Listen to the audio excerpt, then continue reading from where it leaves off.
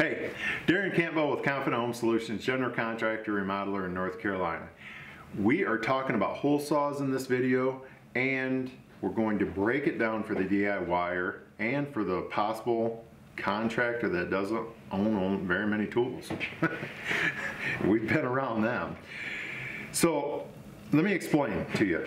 DIYer, they need to drill a 2.5 inch hole, whether it's in sheetrock or plywood or what have you. So they're wondering, what do I need to do it? They own a drill, they're going to go buy a hole saw, and you say, well, what do I need? Well, let me explain to you. There's 3 different type of arbors that you need to be prepared to understand what and whether they'll work with your drill. All right, so 2 different versions right here. Both of these are 5/16, and we'll get to that here in a bit. This right here, without these 2 dimples, this right here, this arbor, is going to fit for 1 1/8" and less hole saws. That's pretty much where the cutoff is. This style that has that shoulder with the dimples fits, I think it's 1 1/4" and larger, and when you run it in, then you push that into there and it locks it in. That's how you engage the lock on that.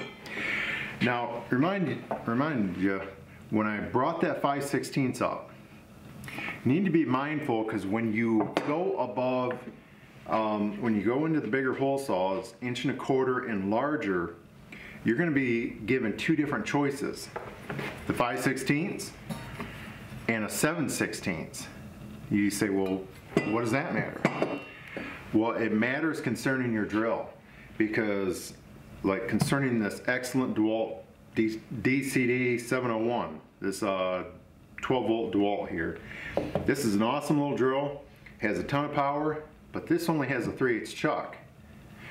Well, let's do our math. 7/16, can we fit a 7/16 arbor inside a 3/8 chuck? Faithful assistance. No. Oh. He says no. Let's try it out.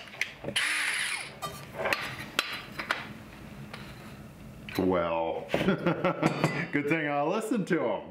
So that means I got to make sure that I choose to buy a 5/16, just so we're clear.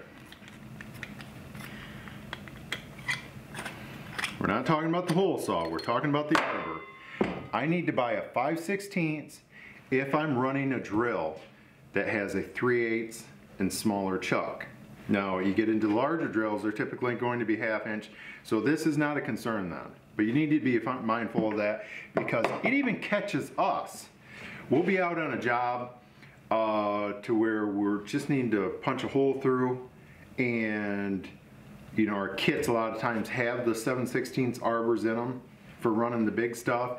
Let's say we need to go through with a real small hole saw, and we're in the job and we got the smaller drills, and then we got to make a trip to get the smaller arbor, so it even catches the pros off occasionally. Now let's talk about hole saws. We already identified that 1 1/8" typically and less is going to use the one that is just a screw-in arbor, and then the larger hole saws are always going to have the lock-in dimples.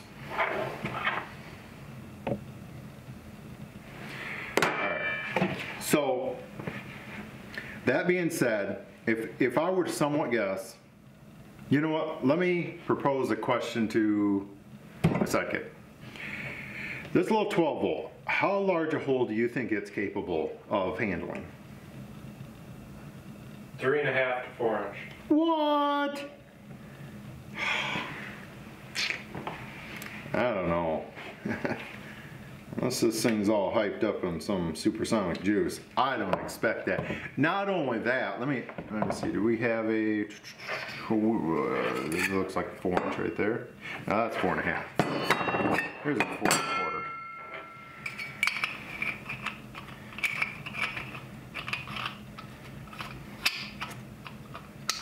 Let me look. Yeah.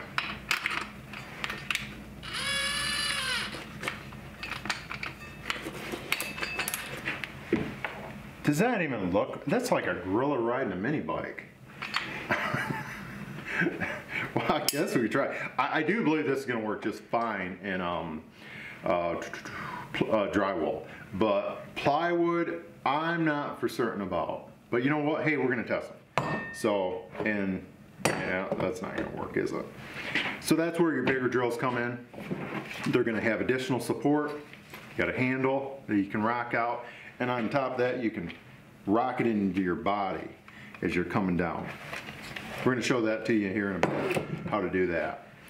This right here, I'm not sure what you're going to rock into your body. You're so close to the hole, so I guess you can, but you're a little, I'm going to be cutting into my gut at that point. Then you got the big guy right here, and I'm not sure what. You're going to need What this. is it? What? And this. Oh, I forgot. This thing has this stupid. I guess we should take the horse and carriage to work. Whatever. Hey, let's get to showing you actually how to drill a hole through plywood drywall. All right. Okay, so what we have here is a 4-inch on that DeWalt 12 volt, and he's going to drill through the drywall. Let's do it.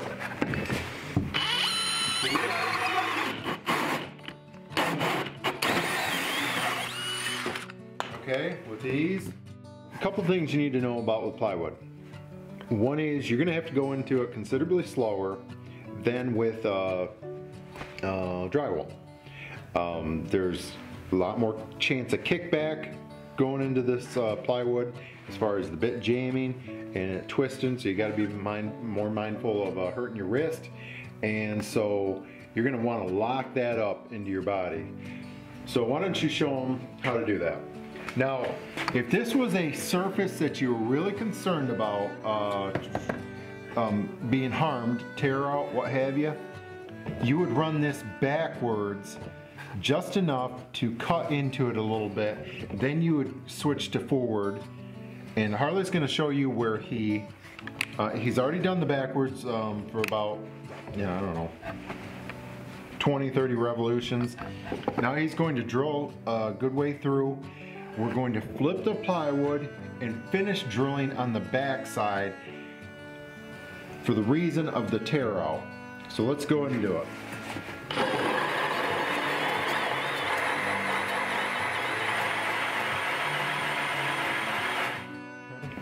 Okay, so Harley has drilled about, are you 50% through? Probably about 70. Okay, 70% through. He has stopped. We have the pilot drill so he can come in here. He's going to run it backwards for just a couple revolutions and then finish knocking that hole out because he wants to save the veneer on the edge of this.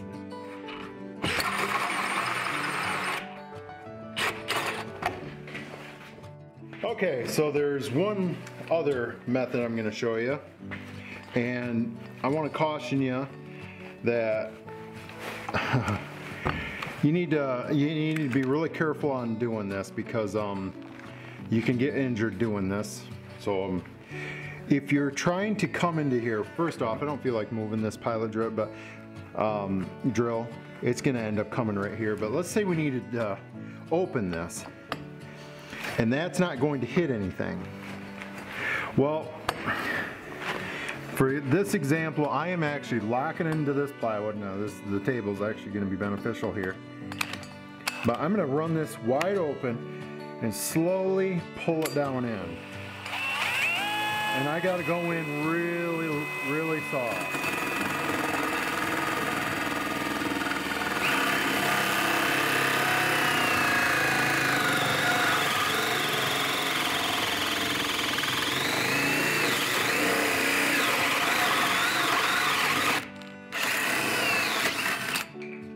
Bam! That's how a pro does it. Well, let me tell you, when I first started drilling,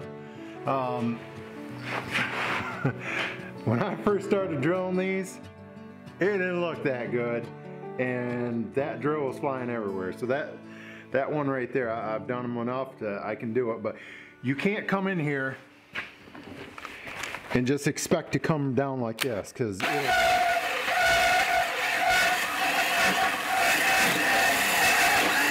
I'm exaggerating right there, but sometimes it's worse than that. So, hey, hopefully you learned something in this. You know, we just got thinking about, not everybody knows how to run a hole saw.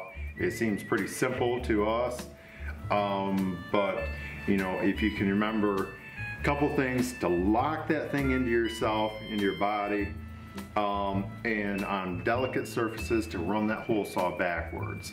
You know, that'll save you a lot of grief. So, all right, hit that subscribe button, I don't know, the bell, subscription, The like. oh yeah, do that too. And see you on the next video.